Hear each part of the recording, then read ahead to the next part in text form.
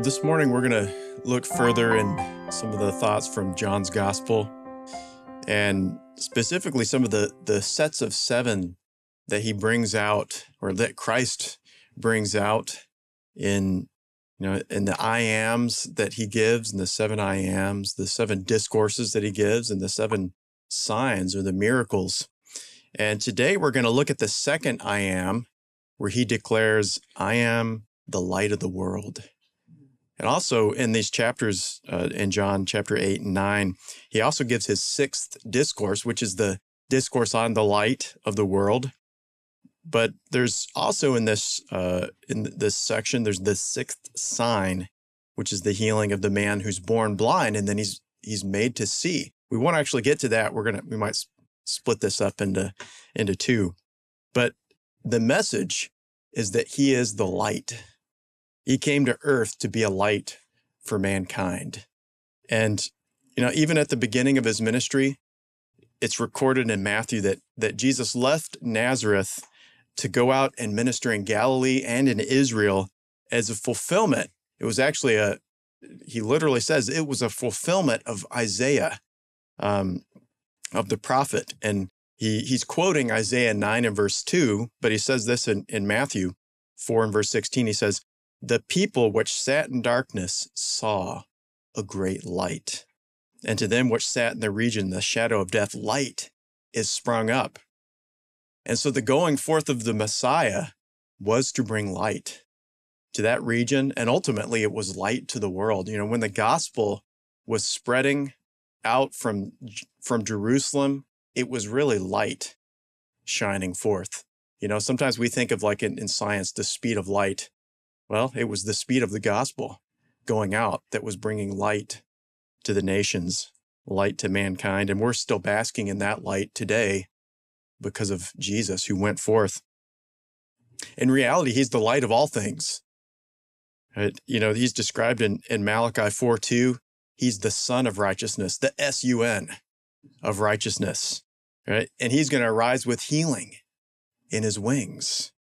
And so his you could say the rays of light from Christ affect us in the spiritual. They give us spiritual light, but natural light too, because it affects our bodies as he releases healing and according to his mercy and by his stripes.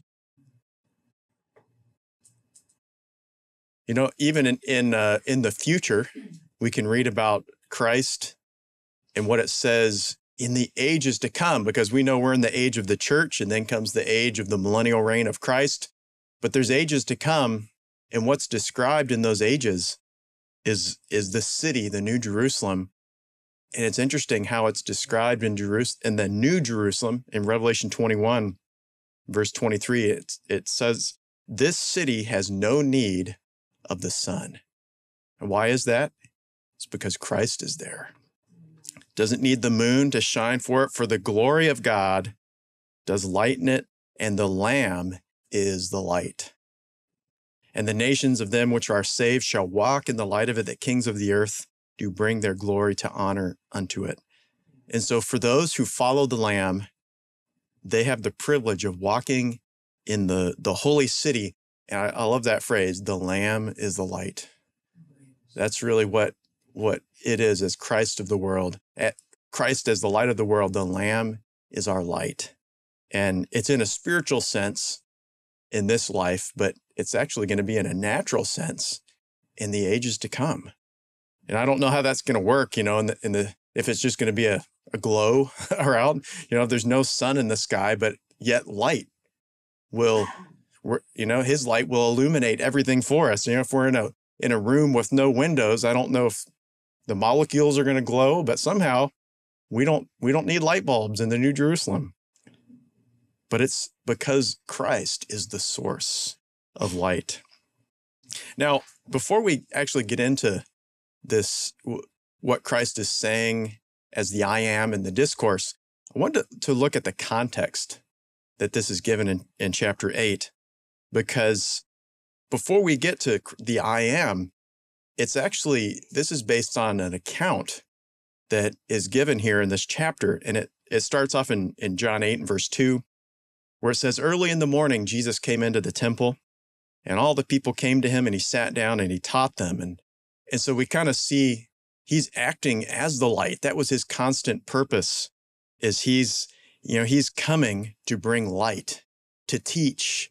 And so he comes early in the temple, almost like you get the thought of the sun is rising in the sky, but it's also arising upon his people because he's coming early to shine his light upon his people through his teaching. And of course, there were those who opposed him. But it's really, we're going to see it's because they don't love the light. And so, the Pharisees, they think, well, maybe we can catch him. Let's see if we can catch him up and, use his words against him. So what they did is they found, we read the story of the woman caught in adultery, and they bring her. I don't know why they didn't bring the man. They just said, well, let's just bring the woman. The man was exempt, I guess. But they bring this woman, and they thought, well, we'll catch him, because according to the law, she should die. And so they confronted Jesus, and they asked, should she die or should she live? And, basically, if he said, well, she should live, then they could turn his words against him, say, you're not upholding the law. But if he said, well, she should die, then they could say, well, it was by his words that he condemned, and so he's condemning people to death through his words. They had a very violent spirit, and they were trying to get him to flow with that spirit. But, we know the story. He bent down and he wrote in the dust, and they kept asking, and he wasn't giving a response until, he stood up. But what they didn't know is he had a secret weapon. He is the light of the world. And they didn't know they were about to be exposed to his light. And he gave a very unexpected response, and that flipped the switch of his spotlight. And so he said this in verse 7, he that is without sin among you, let him cast the first stone. Now, sometimes you read this and you think, well, he just set them about to reason in their hearts, and, they just reason, oh, you know what? He's right. I'm not without sin. What am I doing trying to cast this stone? I don't think that's the case, because I don't think they were a very reasonable group. It's not reasonable to try and bring this woman caught in adultery to try and, trip up someone's words. They didn't have love in their heart. But I believe what took place was that the Lord stood up and he made that statement, and it was as if something was happening in the spirit. The light of the world started to blaze upon their conscience, and they recoiled from that light. And when I was studying this, I'd never really considered that. I almost laughed out loud that they could not stand in front of that light. They came thinking, we're going to catch him. And little did they know, the Lord just stood up and flipped the light on, and they went scattering like cockroaches, turned the light on, and they scurried away. And he's standing there as the light of the world. And then Jesus was able to judge according to the law, because, the law says no one can be judged unless there's 2 or 3 witnesses. And so he asked the woman in verse 10, he said, woman, where are those accusers of yours? Has no one condemned you? And she responded, no one, Lord. And so Jesus said, neither do I condemn you. Go and sin no more. And so immediately after this story, he proclaims, I am the light of the world. That's why it's important to understand the context in which it's given. That in this, we're seeing that his light is so much more than just the law or truth. It's really the light of who he is. It's all encompassing. It's the light of truth, but it's also the light of love, of compassion, of forgiveness, all rolled into one. And even more than that, it's a call or an invitation to, to come and be people of the light. And, we're going to see that some do not come to him, but it's really for one reason, because they do not love the light. In fact, they love darkness. And because of that, they recoil. Without him, we're on our own, going our own way, adrift, you could say, in a sea of darkness. Perhaps some of us remember what it was like to live without Christ, and it's an aimless life. And some try to make their own system of do's and don'ts, of good and bad, and so forth. But Christ came to be our light and to bring us to that place where we can walk in his light and have fellowship with him. And actually, when you look at his discourse, he actually, as he's sharing it, you realize there's a progression in experiencing the light of Christ as he is sharing. It's kind of subtle, but it's there. And the first step that he shares is that we have to be those who come into the light, who are willing to open the door of our hearts and let his light shine in. And so we read in verse 12, it says, Jesus spoke unto them, saying, I am the light of the world, and he that follows me shall not walk in darkness, but shall have the light of life. And, those who are in the world without Christ, they walk in darkness. And so when we first come to him, it's like, we're coming out of darkness into life, but yet we're also like a newborn baby that comes out of the womb, and all of a sudden they open their eyes. It's like, ooh, it's a whole new world. You're not seeing new because you never saw. Light comes in where there was darkness. And as our eyes are open, we see with a new sight. And, those without Christ, it's like obviously they haven't been born again, as Jesus shared in John chapter, earlier in the gospel. And so their eyes are closed, and they just literally, they cannot understand. In fact, there was a story of a believer who was spirit-filled, and they were talking to someone who was not saved. But the person they were talking to was a brilliant person. I think they were a scientist, as the story goes. And they were conversing with him, and this person was so intelligent and understanding. But then they said, as the conversation turned to a spiritual matter, they said they saw something take place in the spiritual realm. They said as they were talking to him about a spiritual matter, it was like a veil came over this brilliant person and came over their face, and they could not understand anything of what this spirit-filled believer was trying to communicate to them about the spiritual world. But it's because their eyes are closed to Christ. They have no light until they open their heart to Christ, who is the light of the world.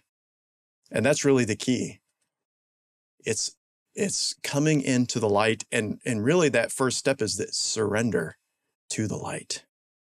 A willingness to have our mind bypassed and exposing our heart to the light of Christ.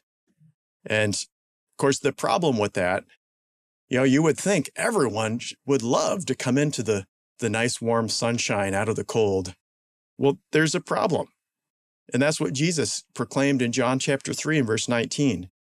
This is the condemnation, that light is come into the world, and men loved darkness rather than light, because their deeds were evil.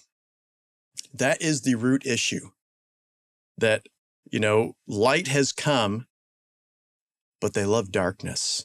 And so they don't want to come into the light because it'll expose their dark deeds.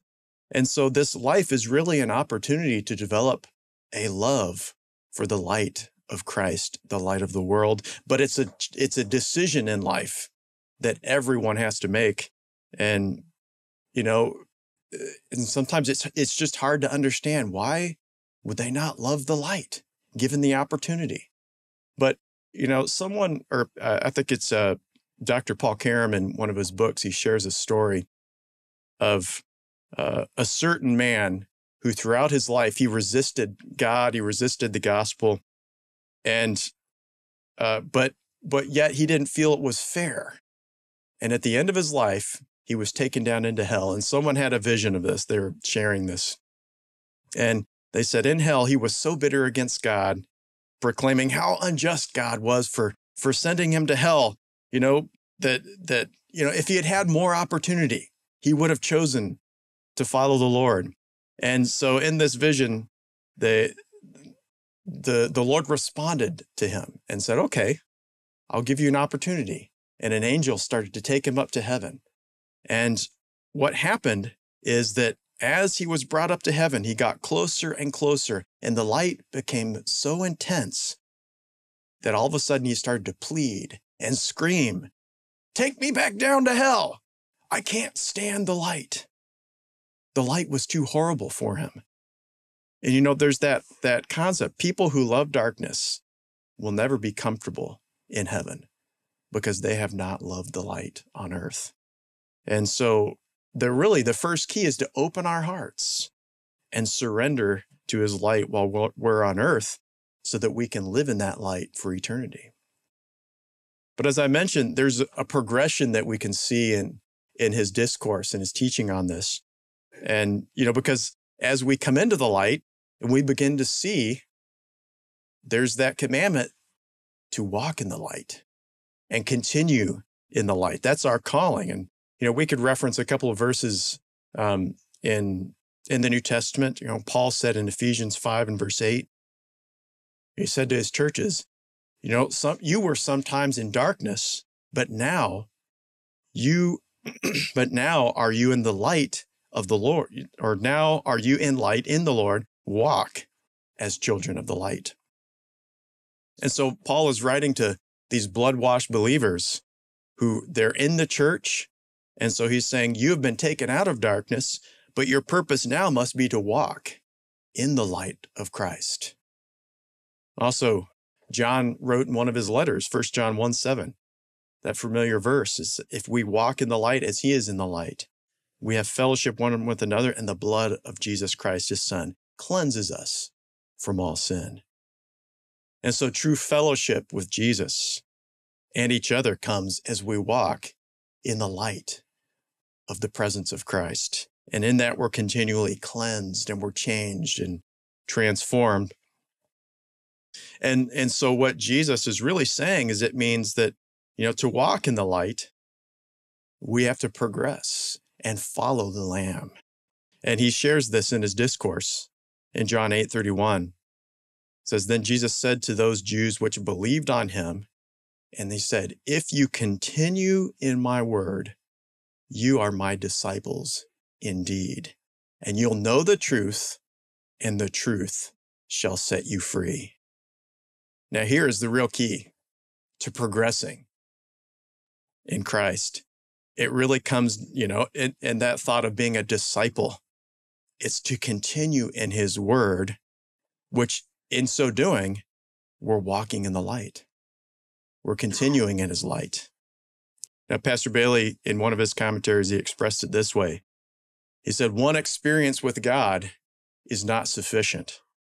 You know, we have to walk in the pathway of righteousness for the rest of our lives until that day when we are received into heaven. I think we can understand that, you know, if we have an experience where we came into a room and we flipped on the light, hallelujah, I'm in the light. But if for the rest of our lives, we never flip that switch on, or maybe we just keep it on only on Sunday, but the rest of the week we keep it off, that's not quite what Jesus is saying. He's saying those who would be my disciples are to continue in my word, to walk in the light as he is in the light. Now, some of the Jews there kind of took offense at this, at what some of the things he was saying, right? Because Jesus was saying, you can be free. And so some of the Jews said, we're not in bondage, right? We're Abraham's children. And this is what Jesus said in John 8:34. Then he answered and he said, truly, truly, I say unto you, whoever commits sin is the servant of sin. And the servant abides not in the house forever, but the Son abides forever. If the Son therefore shall make you free, you shall be free indeed. And so true freedom is found in allowing the light to shine in every area of our heart. You know, I think a good illustration of this is, you know, that we can understand the light of Christ and how it affects our lives is the thought of a house. Is that when we come to Christ, we throw that door open and we welcome him in, as the light to shine, and he comes into the entryway. But, you wouldn't want to bring a guest in and say, well, this entryway is yours, but the rest of the house, no, you can't come in there. I think we can understand that, especially if you're bringing in a guest who's your Lord, or maybe another way to know he's our bridegroom, is the one we want to be joined with for all eternity, that we don't want to limit him. But of course, sometimes we have those hidden places, right? Because I'm sure some of us have invited a guest in, and so, well, I need to clean up. There's a closet. Let's just shove all the junk in there, and we'll hope they never open that closet in their whole time staying there. But sometimes we have those hidden places, and we say, Lord, don't look in that closet. Don't look in that area of my heart. I'm going to keep that separated. But yet that's not walking in the light, is it? That's having that place where the light doesn't shine and it's not exposed. And so, of course, the Lord responds, yes, I do.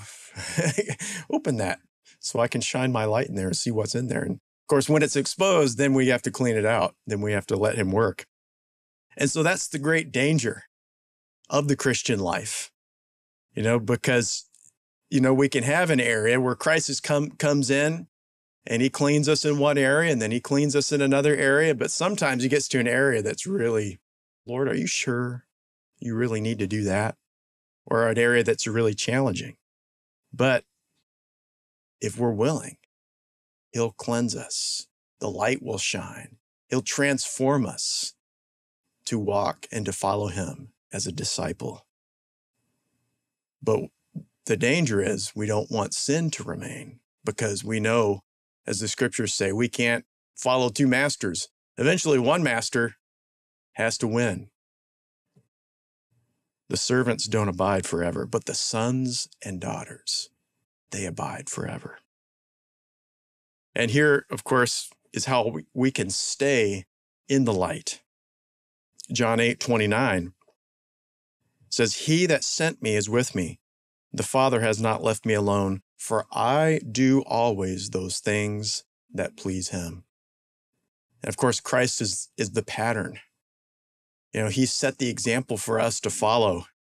And here is how we can can become true sons and daughters, is if this becomes the cry of our heart. Lord, help me to always do those things that please you, because that means we're walking in the light. But then there's a final, that final progression that we can see in this discourse. And it's the idea that the light, or understanding and seeing in his kingdom, comes through relationship. And, Pastor Billy would often say this: revelation comes through relationship, understanding Christ and his plan for our lives, and how we can please him, how we can do his will and follow the Lamb, comes through relationship. And he brings out something interesting in John chapter 8 and verse 56.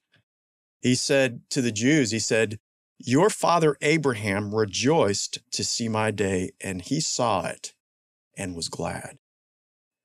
That's interesting to reference Father Abraham, but not just say that, but to say he rejoiced when he saw my day. Now, Abraham is considered the father of our faith, but he was also a man of vision. But it's because he had an intimate relationship with the one he followed. And we know that because James called him the friend of God in James chapter 2. We can also see the story in Genesis 18, when the Lord himself appears to Abraham and they have communion together. It's a communion meal. And he shares with him the promises of Isaac being born. And it's really a remarkable account when you consider it of, there's only, there's very few people that actually have a meal with God. And there's only two people there who are called friends of God in Scripture. It's Abraham and the disciples. And both are groups that had a communion meal, a communion fellowship with the Lord. And, that's the calling of the disciples. of a disciple. We are his friends if we do what he commands us, but it's really through a communion relationship.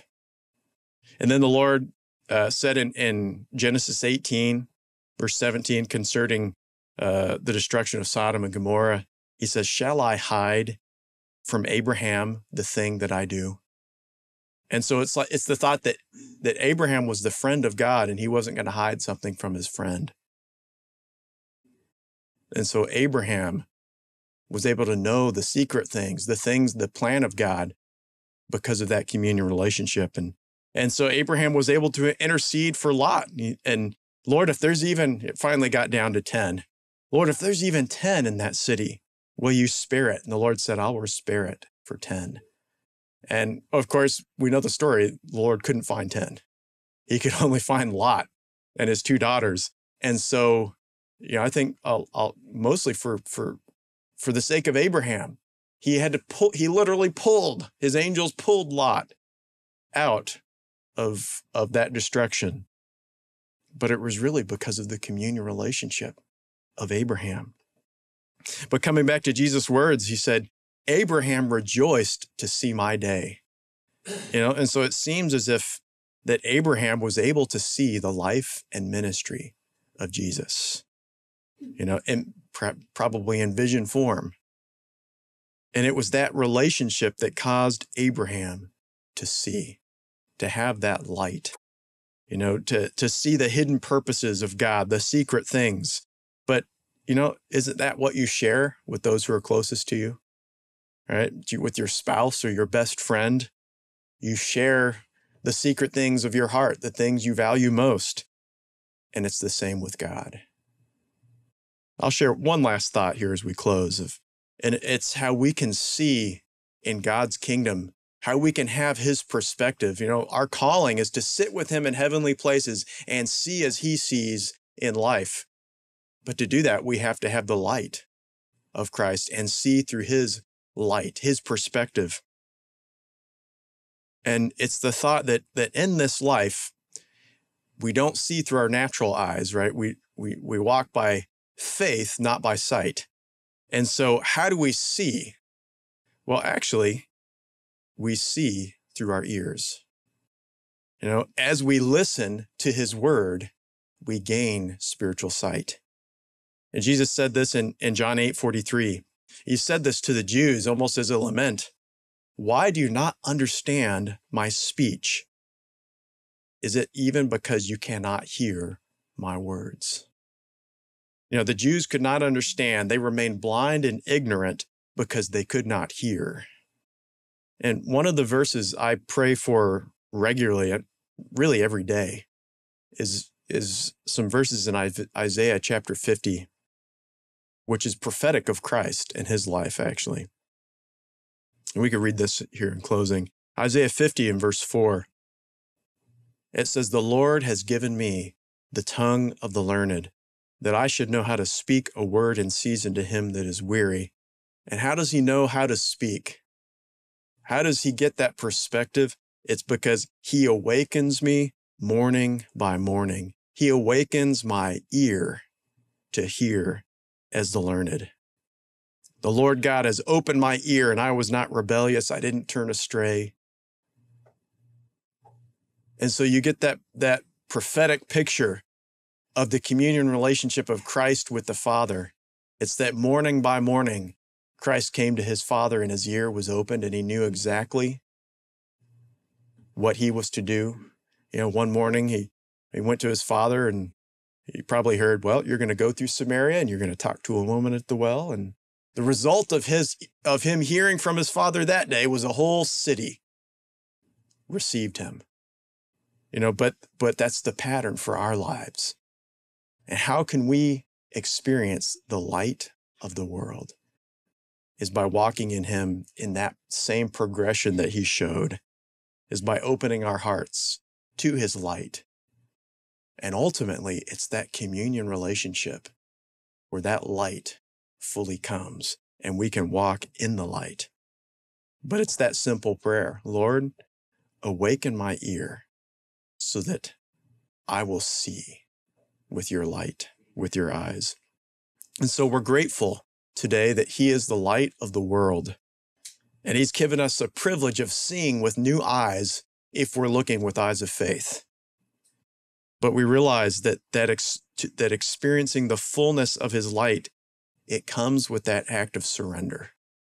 Lord, I'm going to surrender to your light, because we realize as his light shines, it exposes the darkness and things have to change.